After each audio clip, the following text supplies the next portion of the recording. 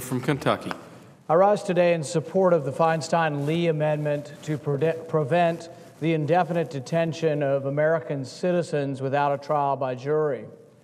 In the year 1215, the English barons gathered on the plain at Runnymede. They gathered to protest against King John.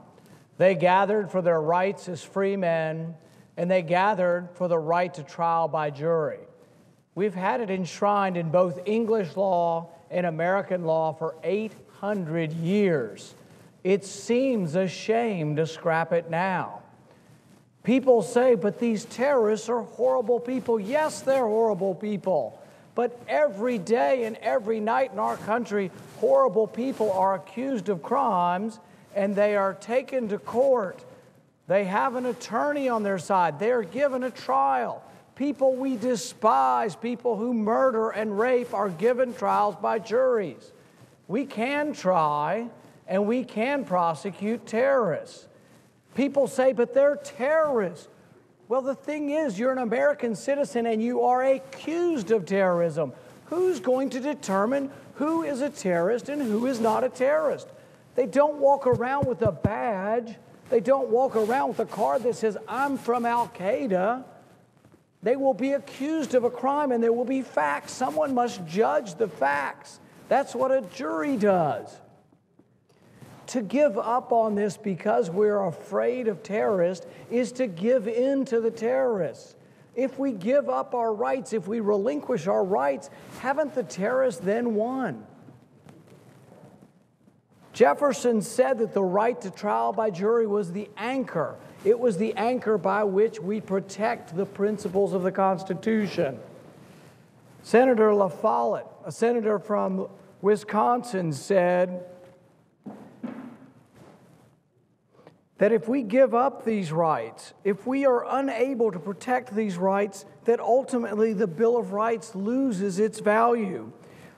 He said, let no man think that we can deny civil liberties to others and retain it for ourselves. When zealous agents of the government arrest suspected radicals without warrant, hold them without trial, deny them access to counsel and admission of bail, we have shorn the Bill of Rights of its sanctity. I would ask today of my colleagues that we have a chance to replace fear with confidence. Confidence that no terrorist will ever conquer us if we remain steadfast to our principles, the principles of our founders. We have nothing to fear except our own unwillingness to protect our rights. If we relinquish our right to the trial by jury, we will have given up so much.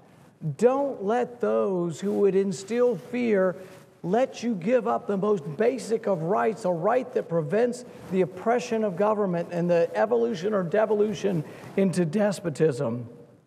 So I hope my colleagues will today vote to uphold an 800-year-old tradition, a tradition that is enshrined in the body of our Constitution, a tradition that is enshrined in our Bill of Rights, and a tradition that is in every constitution of all 50 states.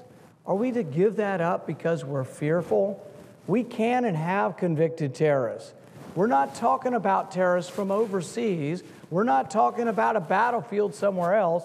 We're talking about American citizens accused in our country. Why should you be wary?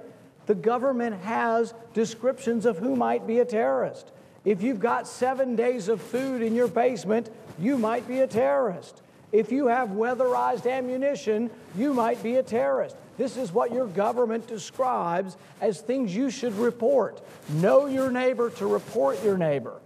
If you have weatherized ammunition, multiple guns, food in your basement, if you like to pay by cash, if these are the characteristics for which we might be accused of terrorism, would you not, at the very least, still want to retain your right as an American citizen to a right to a trial by a jury of your peers? I ask that we step up today and support an ancient tradition, and I worry about a country who would let a tradition like the right to trial by jury go so easily. Thank you, Mr. President.